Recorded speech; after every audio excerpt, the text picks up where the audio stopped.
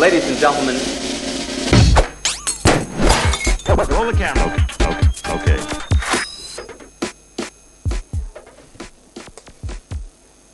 Kia ora. Welcome to Kaipara Uncovered.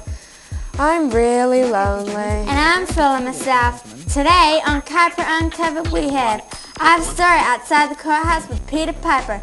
Local politician was claiming persecution over a peck of pickled peppers. And Hollywood has found a star wandering our streets. Who could that be? And are they interested in me? But first up, a story from the shores of Kaipara Harbour.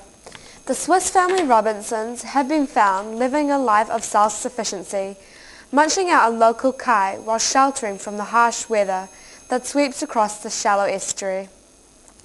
But is this family somehow connected to the family featured in Johann David Wyss' 1812 novel? Could this family have been based on the legendary family bound for Port Jackson, Australia, who in the novel was shipwrecked in the West Indies, actually have ended up in Aotearoa? Let's go to our reporter on the scene, Gunnar, find out and see what she has uncovered. Gunnar? Hello, I'm going to find out, and I'm here on the Kaipara Harbour with Elizabeth Robinson and her eldest child, Amental, but there does seem to be some confusion with this story. Elizabeth, you're not related to the shipwrecked Robinsons, are you? No, Gunnar. We are related to the Swiss cheese family Robinson. My boy Amental and I have been hiding out here ever since fondue became a popular party food again. It can be very dangerous for me and my family. So many people chasing after us with their fondue sticks. Oh, so you're out here in fear of your lives then? Yes, people can be so cruel, and with the exorbitant price of cheese, catching us would be very profitable. Dare I ask, where is Mr. Robinson? We would not like to talk about that. Suffice to say, he is no longer with us. It is too painful to say the whole story. Holy cheese! Are you telling, pardon my language, are you telling me that there's been a serious crime perpetrated against your family just because you're made of cheese? We will never know the whole truth. We were on the harbour having a great time, melting in the hot summer sun, and then it happened. Police have grilled everybody who was involved, but with the body consumed and the lack of evidence, there could be no charges laid. We miss them terribly, but no matter which way you slice it, we have to learn to look out for ourselves. Well, there you have it really in fuller. Not the story we came looking for, but instead we discover persecution and cover-ups of a minority group right here in our own midst. I'm going to sink my teeth into this story, and I'll be bringing the facts for our viewers as soon as I can fill in the holes. Thank you, Gunnar. That's going to be very interesting. And follow up. We can't wait. And now for something completely different. We are going to throw to Ivor Story, who is outside the courtrooms with Peter Piper, who is about to go on trial for the theft of a peck of pickled peppers. Peter, a well-known local politician, has his reputation on the line. He claims that he legitimately picked a peck of pickled peppers from his neighbor's yard, but the neighbor has a different version of events. Ivor, what have you uncovered? Thanks, Fuller. I'm Ivor Story, and I'm asking, did Peter Piper pick a peck of pickled peppers, or did he nick a peck of pickled peppers? Either way, where is the peck of pickled peppers that Peter Piper picked?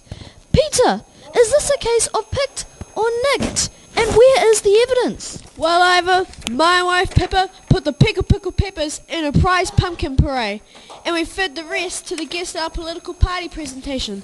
So the evidence is all gone, Ivor. You are claiming this accusation is false? So what motive do you think your neighbours have for making such a slanderous claim? That you nicked the peck of pickled peppers, not picked the peck of pickled peppers. I Ivor, my lawyers asked me to make no comment on this before the trial, but I think I could say that this is less about the pickle peppers than it is about the perceived persecution of the Ponzi poodle that poops on Pippa's precious petunias. And with you today is Constable Clive, who captured you on the run. Gave you a bit of workout, didn't he, Clive? Yes, Ivor. Round the rug of rocks the rascal ran. Thought I was going to have a heart attack. And does it sound like the actions of innocent men? I don't think so, Ivor. All evidence points to Peter Piper nicking the pickled peppers. There you go, Fuller. Will Peter Piper avoid prosecution, or will the people put this politician in prison? Finally, our entertainment reporter, Hollywood, has found the star of the hit production, Gumshoe, right here on the streets of Wellington. Gumshoe had a short run in Kaukapakapa in September, and since then, this star has been fighting off star-crazed fans while trying just to get on with life. Holly, who have you got there? Thanks, really. I'm Hollywood, and I'm here with the only character to play herself in the Kaukapakapa production Gumshoe. No character was brave enough to play her part in case she thought their performance was so bad she'd have to deal with them. I'm here with the lovely yet terrifying Svetlana Bombizaro. Svetlana, what brings a criminal mastermind, such as yourself, to the Wellington city? Holly, that would be telling. But we all know I'm always looking out for a smart man. And a man who is Prime Minister must be smart, yes? I'm sure that my henchwomen are more than match for the security team of the Mr. John Key. Already I tell too much. So you're here on business, Svetlana. Do you plan to find time for R&R? Yes, Holly. I'm here first and foremost to crush and destroy the beehive. But I do hope to find time to visit those playful monkeys at the zoo.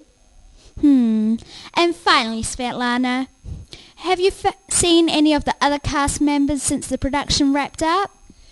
Sadly, no, Ivor. It would seem continuing a friendship with a full-time mastermind committed to overtaking the world is not so appealing to the average actor.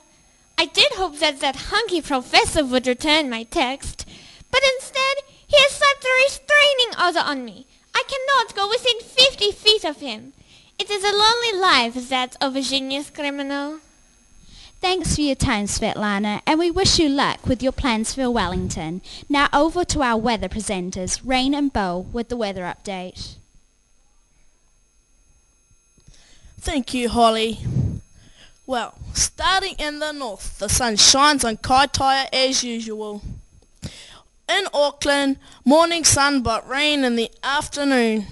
In Coromandel, the Bay of Plenty, light cloud of 18 degrees. In Hamilton, rain keeps your high to 14 degrees. Rotorua and Taupo, thunderstorms and chilly temperatures. Napier, Hastings, a sunny day at 26 degrees. In New Plymouth, an overnight low of -4 degrees brings fresh snow and a beautiful day. From Wanganui to Palmerston North, cloudy, warm temperatures. In the capital, head to the beach and enjoy a sunny high of 28 degrees. Over the Cook Strait, Nelson tops highs with 31 degrees. Showers in Kaikoura break midday, so leave your whale watching till the afternoon. In Christchurch, light cloud with light snow.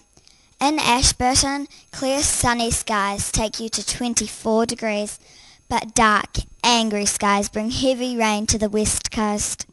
Further south, thunderstorms spread inland towards Queenstown, where a chilly 8 degrees brings fresh snow. A sunny day follows snow in Dunedin, 18 is your high. And finally, cold temperatures bring snow to Invercargill and hail to Stewart Island. That's all for now. Good night, New Zealand. Catch you tomorrow. Back to the news desk with Riley and Fuller. Thanks, Rain and Bo. Well, it's been an interesting day for us all at Kaipara Uncovered. I've been thinking, maybe Hollywood could suggest Svetlana kidnap the Robinsons and Peter Piper. Cheese and pickles, a good combination. Could be some money in that. Really? You'll get into trouble with comments like that. I'm feeling myself. And I'm still really lonely. Thank you all for watching, and we'll see you again next time from the whole team of Kaipara Uncovered. Bye! Ina hora. Ladies and gentlemen. Roll the camera. Okay.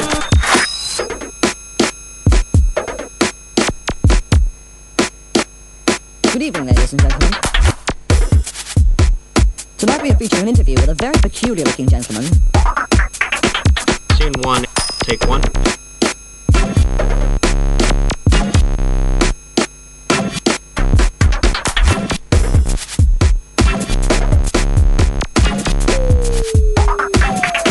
Scene 1, take 2.